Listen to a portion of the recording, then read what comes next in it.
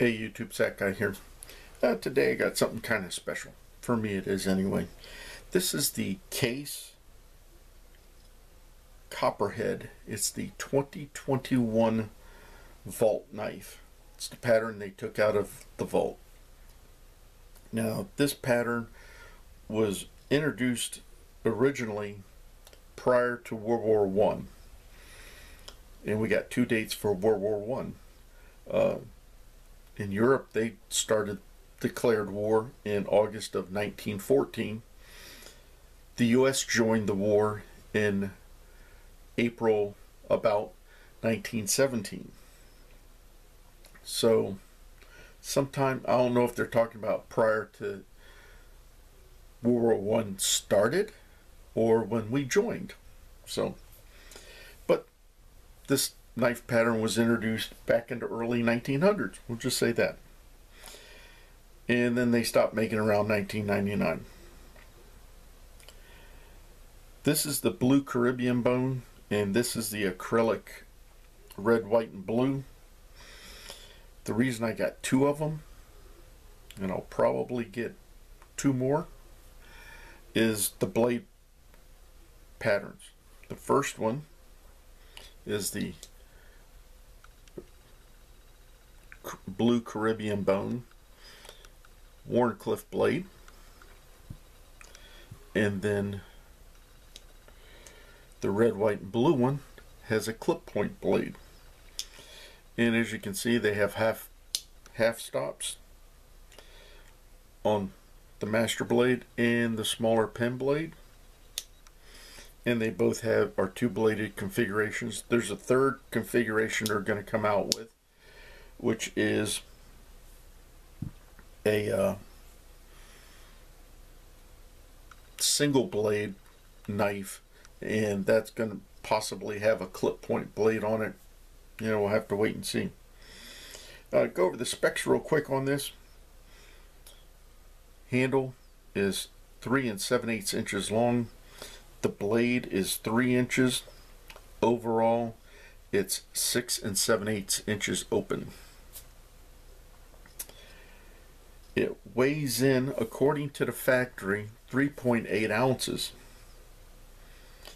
But according to my scales, this one weighs 3.2 ounces, and this one weighs 3 ounces even.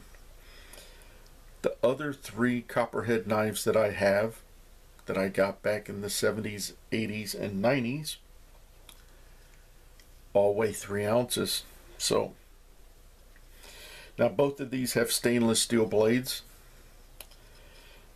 and they have the new Tang stamp on them, which is kind of cool.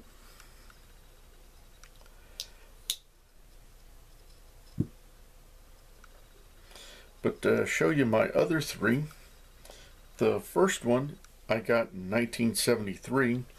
It's a brown jig bone handle. Case shield's a little bit different, and one thing I've noticed is that the pull on this one is probably a 7, and the pull on these is around a 4 or 5. So, and the fit and finish on these are pretty good. Now, they're still basic, same design. Reason that they're called the Copperhead is because on the bolster is rounded like this.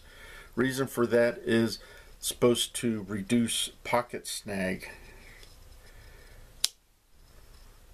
And it has nickel silver bolsters, same as this. This has brass liners, brass pins. Same here. And you can see the brass liners there. And this has brass liners. This I got when I was in Alaska in '73. Then I got this one because I went somewhere, forgot to bring my pocket knife with me, and figured I needed one. Saw this at the exchange, grabbed it, said that's cool, and this is a 1980. If you look at the blade on this and then compare it to this one, this has a little bit of patina on it. Both of these are carbon steel blades, so this one hasn't been used that much, so that's why it still looks pretty shiny.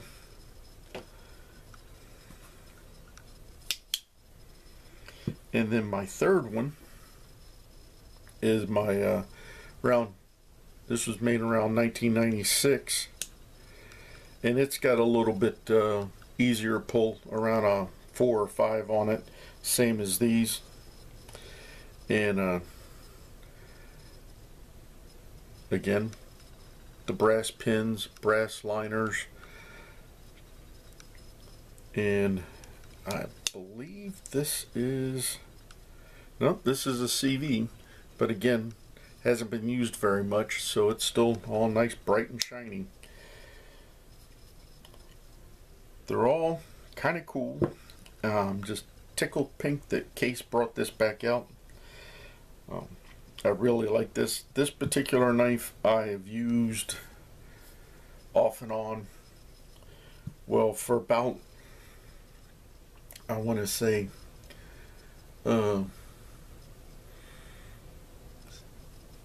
6 or 7 years. This was pretty much the only knife I carried in my pocket until I got into Swiss Army knives. But this was, for me, the knife to have. Done many things with it, from cutting the steak in the chow hall. Sometimes you really needed a sharp knife for that. To, you know, skinning animals, cutting cordage, making, you know, carving sticks, and so on. Now, I said there was going to be a 3-blade configuration. They're going to be coming out with another one that'll have just a single clip point blade. And I read somewhere, someone, or heard someone say that they thought there was going to be a single blade configuration of maybe a Warncliffe. I don't know about that, but all these are 2-bladed.